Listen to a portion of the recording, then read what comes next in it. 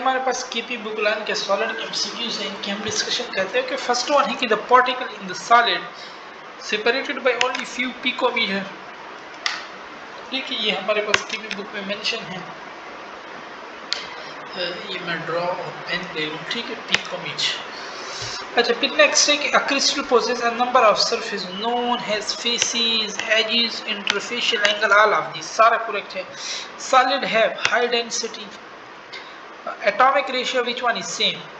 देखो ना, इसमें एटॉमिक रेशियो सेम है, नो इसमें 2 है, इसमें 2 है, यस सेम। और जिंक ऑक्साइड सोडियम फ्लोराइड +1 -1 +2 -2। ठीक है, तो इसमें भी तो एटॉमिक रेशियो हमारे पास सेम है। ठीक है, जिंक ऑक्साइड 2 एटम है। ठीक है, और इसमें भी सोडियम और फ्लोराइड ये भी 2 एटम, इसमें भी सेम है हमारे पास। ठीक है, बट उन लोगों ने की में दिए हुए कि सेम इट्स सेम, इसमें भी 2 है ना NEF।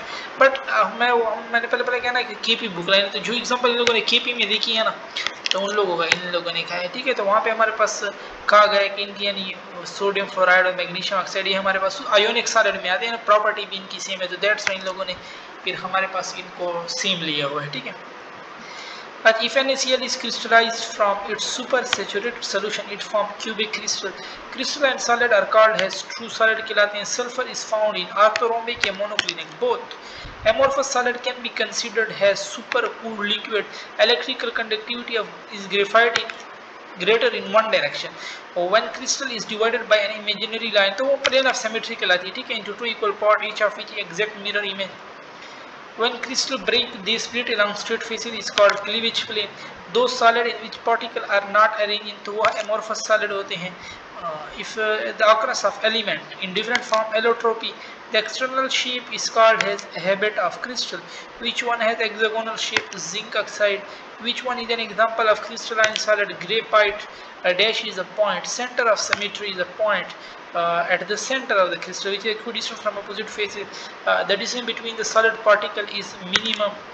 Atomic ratio of zinc oxide and cadmium, देखो ना इसका भी रेशियो 1:1 है, सेम है। ठीक है, तो जिंक ऑक्साइड सोडियम फ्लोराइड के साथ नहीं है, जिंक ऑक्साइड की जो सेम है ना वो कैडमियम सल्फाइड के साथ है। ठीक है, amorphous solid have been used in electronic devices, solar cell या फोटो कॉपर, तो सारों में यूज होता है। The solid expand when temperature increases. The rate of diffusion is million time dash in solid. Solid में slow होता है बहुत ज़्यादा। ठीक है, amorphous solid are typically made by silicate fusing with boric oxide, aluminium, phosphorus, penta. तो all of these correct है। और NaCl is cubic in nature. The kinetic energy of solid particle is due to vibrational of particle. In excess of symmetry, if similar view appear at twice, it is called excess twofold symmetry या diad excess भी हम इसको कहते हैं, और both correct हो जाएगा.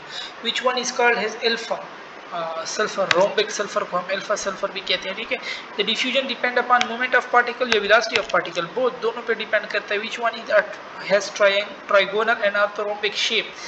Calcium carbonate. Most of the solid are most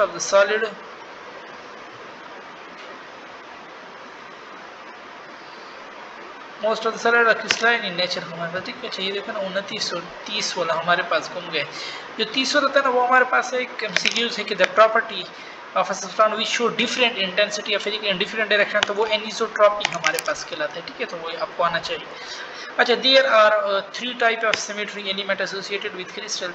An imaginary line drawn through the crystal says they are rotating the crystal to 360 degree. The crystal present exactly the same appearance. तो ये access of symmetry है. ठीक है, और polymorph have same chemical property. Physical and chemical property of isomorph की different होती है. Example of amorphous solid, rubber, plastic, gemstone, all of these are example of amorphous solid. Which one have a rigid and definite geometrical shape? Crystalline solid. Which one is present in solid particle? Vibrational kinetic energy. Has solid particle are closely packed, so they occupy minimum volume. Glasses are to be regarded as, so they are to be regarded as supercooled liquid. ठीक है, highly viscous liquid भी हम इनको कहते हैं. So both option, और यहाँ पे हमारी डिस्कशन खत्म होती है.